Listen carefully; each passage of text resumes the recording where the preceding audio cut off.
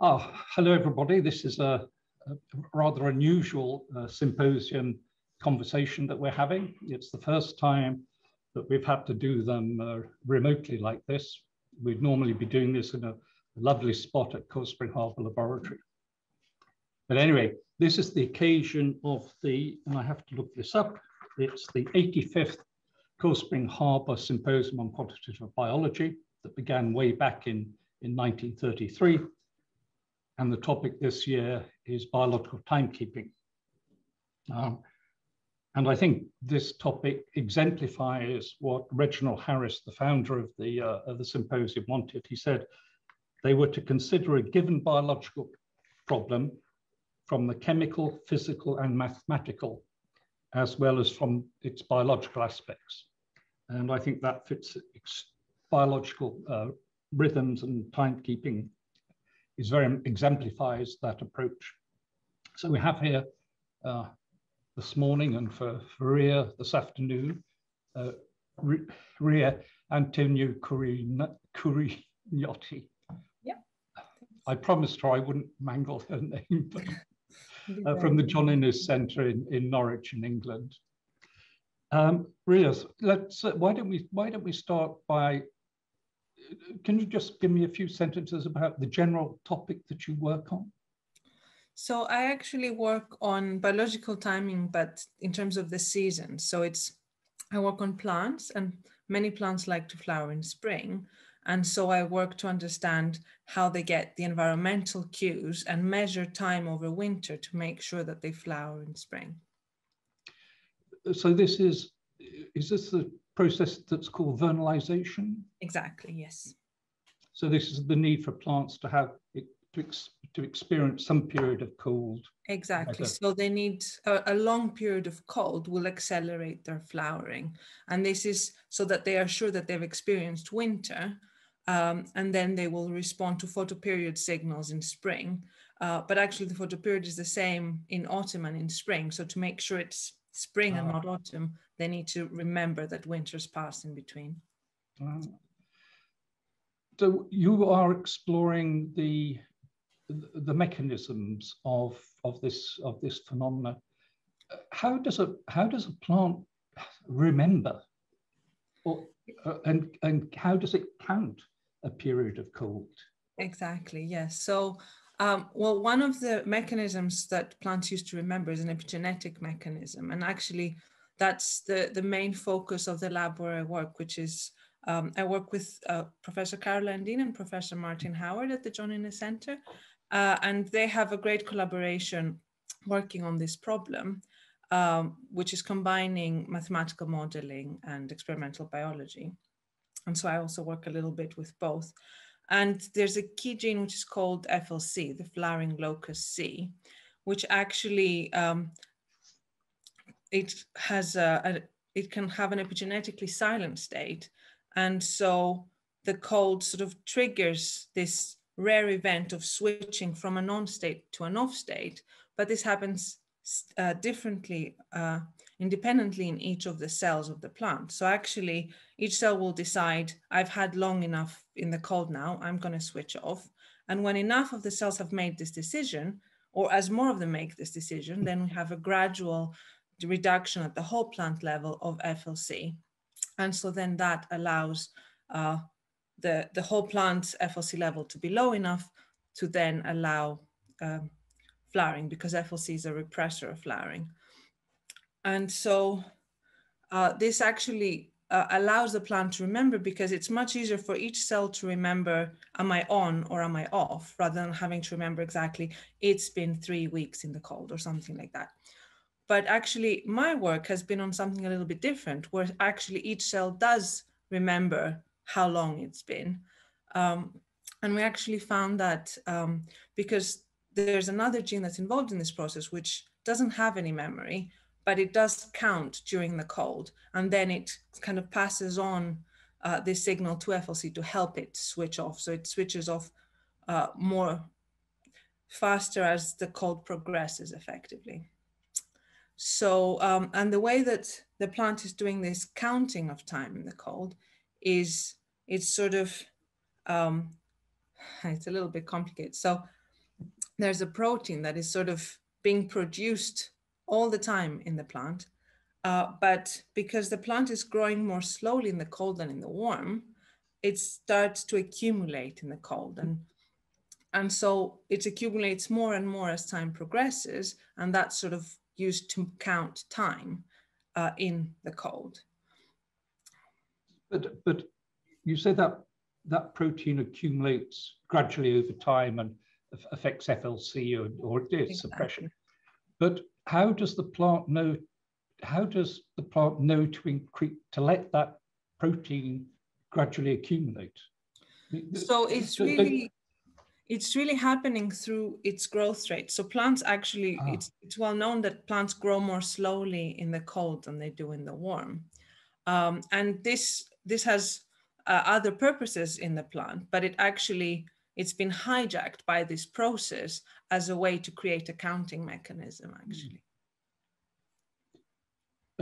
What other functions does this protein have? So it's actually been involved in salt stress in the past, but in our case, we found that it highly upregulates two genes that we know are cold responsive. So we think it's really also part of the cold response.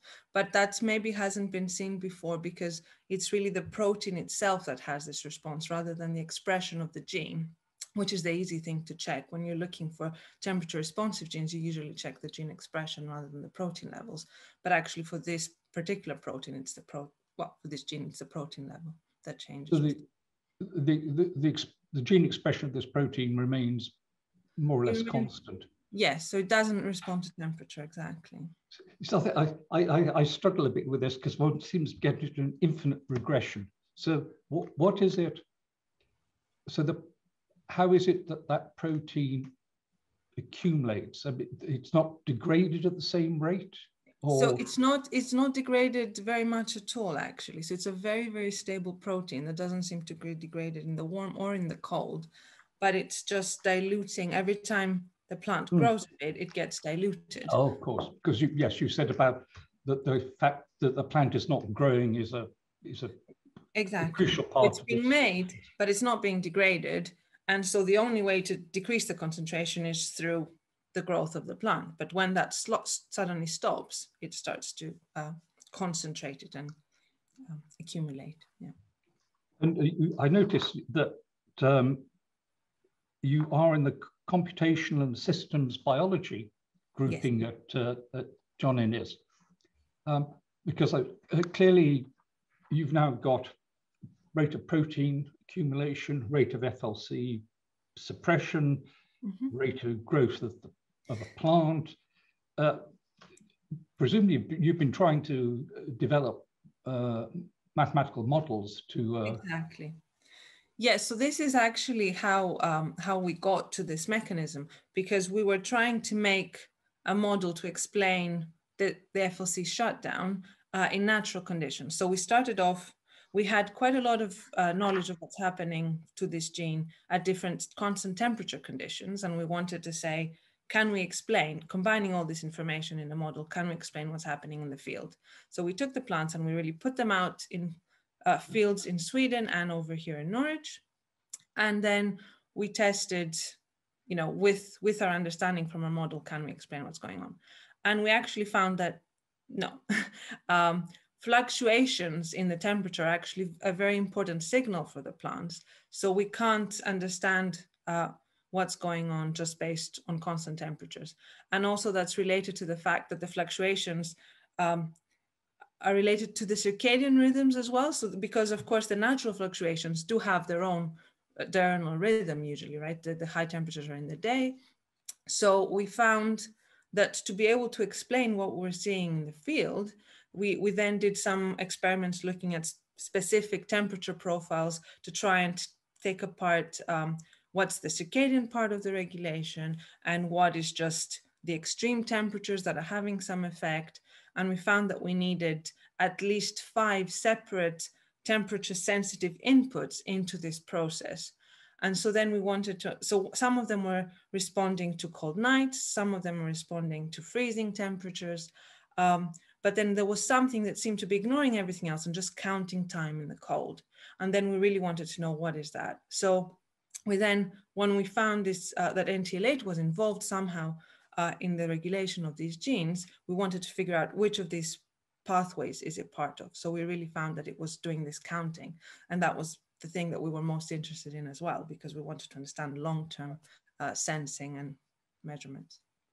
So I think there are two things that I find interesting about that, is that I've always thought that modeling, really, you don't get anything more out of it than you put in. But in this case, your modeling has led you to see not a flaw, but that there was a gap in your... Exactly. Yes. So that's actually what I think is the most exciting thing about modeling. It's you say, this is what we know, can it explain things? And you find what's missing. You see that, there's bits in your understanding that either are not specific enough, or you can't distinguish between two possibilities, or you never even thought that there were these two possibilities. And when you start to make the model, you start to find this. And then when it doesn't agree with your data, you realize there's still something missing. So you go again. And this was really the kind of thing that we did, trying to build more and more of our knowledge into it, and then going out to get more of this knowledge. For example, when we're trying to understand about NTLA, we didn't initially know that it was a stable protein. But the model told us that for it to have this kind of slow accumulation, it must be a stable protein. So then we checked the degradation rate, and it was a stable protein. So it's really making you see these key questions that you might not have found straight away otherwise. And the other thing that struck me, what you just said, that you found that plants responded differently growing in the wild, or compared with your laboratory experiments. Yeah. Well, actually, you're using Arabidopsis in all. Yes, exactly. So how often do people carrying out plant research in the laboratory plant their plants outside to see whether there are things are different? Is the assumption that presumably the assumption is they're going to behave in exactly the same way indoors and outdoors? Yeah, I think that's, let's say, maybe the naive assumption, but I think lately there have been other groups also that have really wanted to do this field experiments. There's specifically a group that was actually mentioned by one of the other speakers. So Antoniou is working with Professor Kourounioti in Japan, and they're also doing experiments with a different Arabidopsis species, but really in the field conditions. And because we realize that this is quite important. And there are other studies that have also been carried out in Sweden in the same sites where we're working, where they're really looking at this kind of effects. So, because yes, it's a very important thing. I mean, we learn so much about the mechanism, but there are all these other differences that we're not considering. For example, I mean, this is a very obvious one. If you look at the kind of temperature profile that plants experience in the field, it has nothing to do with what we give them in the chambers. It's like it fluctuates more actually within one day. It can fluctuate more than, let's say, the average between, there's different seasons. So it's a very intensely different profile, I think. So mentioning temperature fluctuations, what implications does your work have for climate change? Exactly, that's one of the things. Well, we started a little bit to look at, but we want to carry on a bit more with that. So the first thing actually that we found is that the extreme temperatures were very key for this signal. So basically every day that the temperature goes above, for the plant that we're studying, was about 15 degrees. So every day the temperature goes above 15 degrees is not counted as a winter day. And so this can actually be quite important because our plant is, Arabidopsis will eventually flower, especially the lab accessions. It's not really an issue, but it's definitely the case that with climate change, the time of flowering is changing for crops. And so the time of sowing is also changing accordingly to make up for that. So we really want to understand how it will change as the climate changes further. And so to make sure basically that the plants will get enough winter to be able to flower at the right time, because that's the key thing about vernalization. It has to be sure that winter has gone, so it has to have enough winter days or winter period to make the transition to flowering. But actually, the other thing, when we tried to use some climate data, some existing climate data to put into our model to try to make predictions based on that, because we did eventually, after we did all these additional experiments, we got to a model that really worked, and it could predict what was happening in the field before we fed it the new data. We did the experiment in the field again and compared, and we could predict what was going on. So then we wanted to use climate projections to see what will happen in the future. But actually, we really need to know at a high time resolution what the temperature is, because if you have a short-term fluctuation, even for an hour or so to a high temperature, that can affect the output. And of course, the climate models are so complicated. The usual output you get is usually like the daily mean temperature or something like that. And of course, so usually it will be like 1 meter off the ground or something. Arabidopsis is not 1 meter off the ground. So we want now to try and get canopy temperatures at high resolution in these climate projections, because that's what's going to be relevant to really predict how the plants will behave. So this is one of the things that I'm also interested in to look into in the future. So in the last couple of minutes or so, would it be possible to reset the system genetically to have a protein that, hang on, if it's getting warmer, it's going to experience shorter periods of cold or less cold.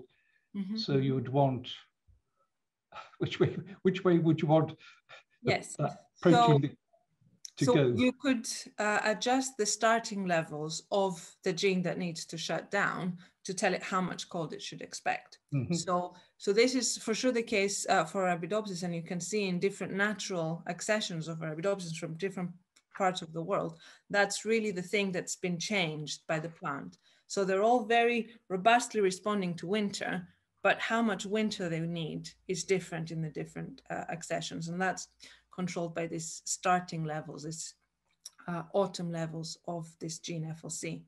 But I mean, in crops, for example, depending on the crop, that will be a little bit different. So we'd have to know exactly what's happening. I mean, there's already quite a lot of knowledge, actually, for example, for wheat, and brassicas actually have FLC. So then, but how to adjust exactly there is a little bit more complicated. And that's another thing that I'm very interested in. So. Well, we should finish, and I'm going to finish with another quote. This is actually from the 2007 meeting on the biological rhythms. Michael Mennichen's final sentence in his summary: "How do animals, plants, fungi, and bacteria make adaptive use of their biological clocks in the worlds in which they live?" Which I think perfectly sums up your work, Ria. Yes, thank you. Thank you very much indeed. Thank you very much.